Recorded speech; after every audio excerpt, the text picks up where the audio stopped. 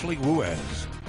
Good morning. Happy Friday, 5:50, and the weekend, you guys, looking so much better than the last several days.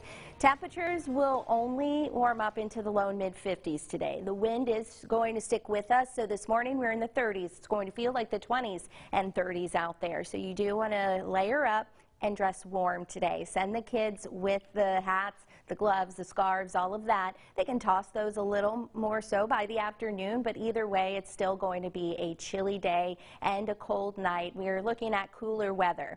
Now, we stay rain-free this weekend. Late Sunday night into the overnight hours, may see a shower creep in, but we are tracking our next system, which will arrive on Monday, which is not ideal for Lundi Gras, especially if you're going down New Orleans, but either way, what we'll see, just some passing showers and thunderstorms. As of now, severe weather doesn't look to be a threat. Flooding doesn't appear to be a threat. Just pack the rain gear. But be sure to stick with us on air and online as we comb through the details. But either way, again, just running through Futurecast. Clear as can be, high pressure in place even into our Saturday.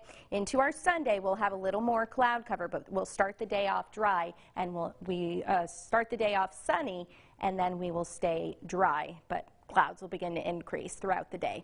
55 today with a north wind between 5 and 15. If you are heading down to South Downs this evening, again, dress warm, layers. Toward the end of the parade, we'll be in the upper 30s. Overnight, we're going to fall into the upper 20s, more so in South Mississippi, but the rest of our area mainly in the lower 30s tonight, which means since we are dropping below freezing, at or below freezing, the National Weather Service went ahead and issued a freeze warning because we have all that vegetation and the plants are blooming because we've had just lots of warmer weather, and that's just allowing everything to bloom. So be sure to bring those plants indoors, cover any sensitive vegetation, bring those pets indoors as well. As for Spanish Town, my goodness, the weather can't get any more perfect than this. Of course, it is going to be a little chilly, but that's okay. That won't stop anything. No rain, plenty of sun. Temperatures will be in the 50s, upper 50s toward the afternoon.